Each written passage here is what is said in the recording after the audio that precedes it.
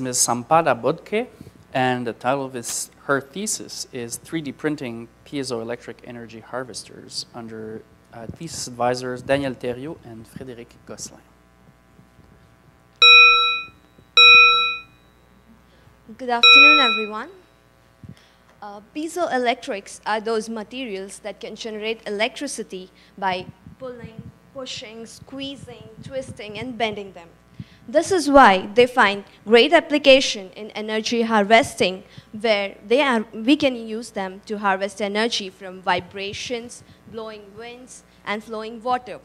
Now, how many of us have heard about piezoelectric trees? This is the future of energy harvesting, where the kinetic energy of the wind is used to convert it into electricity. This is a noise-free and bird-friendly approach as compared to the huge wind turbines. Also, it is so simple and economic that you can install one in your backyard. But in the current scenario, the use of piezoelectric materials is restricted to rectangular shape and this leaf stalks. This is because the inability of the manufacturing techniques to form aerodynamically complex three-dimensional shapes. To start with, in my PhD, I would like to produce artificial 3D printed grass which would use a material called PVDF, which is a soft polymer and has a similar texture like the grass. So, this grass would generate electricity when the wind blows over it and when people stamp on it. And if placed on roadsides, it would be enough to power traffic lights and signboards or power decorative LEDs in soccer fields. Now, going by the conventional method and using piezoelectric films, it would be a tedious task to craft each leaf and then put them together one by one.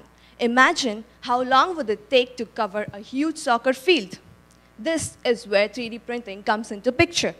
Now, in our lab, we have been successful to print any kind of three-dimensional complex shape using polymers.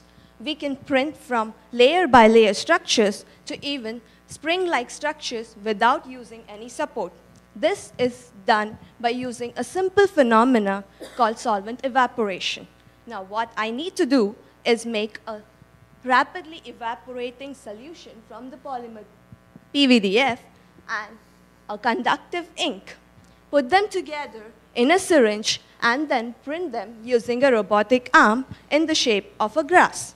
Now, the conductive ink will directly provide for the electrical connections.